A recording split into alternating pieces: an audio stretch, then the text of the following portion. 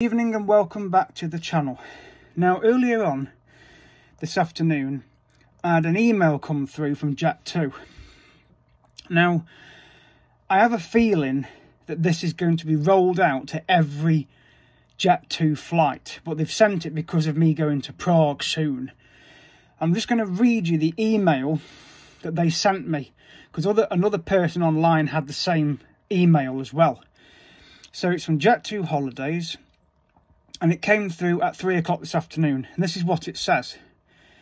It says, "We want to let you know that your flights shown below," which is my Prague ones, "will be part of our cashless flight trial. As always, our aim is to provide the best service possible, and we believe that going cashless on board will improve the efficiency of our service.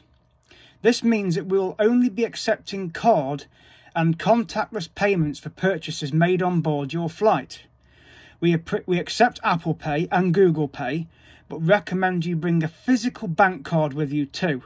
If you have any questions, please speak to a member of our friendly red team in the airport or the cabin crew on your flight who will be happy to help. Kind regards, your JET2 Holidays team." Now, another guy online on social media had the same email regarding his flights. It didn't say where he was going, but it seems to me that they're sending it to people that have got bookings coming up either in the next few days, few weeks or months or next year, to basically say that their flights are all going to be going cashless.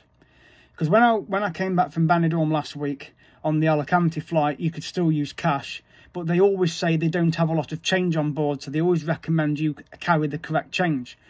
You can use your Apple Pay on your phone, but of course you've got to have your phone in airplane mode.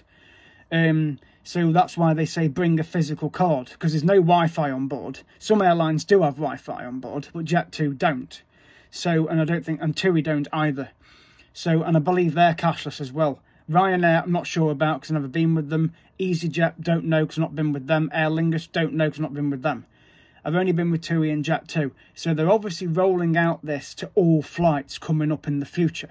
So because mine's coming up very soon, that's why they've emailed me this. So they're obviously doing it as a trial, as it says in the email, but they want to obviously make it so that it's a permanent thing.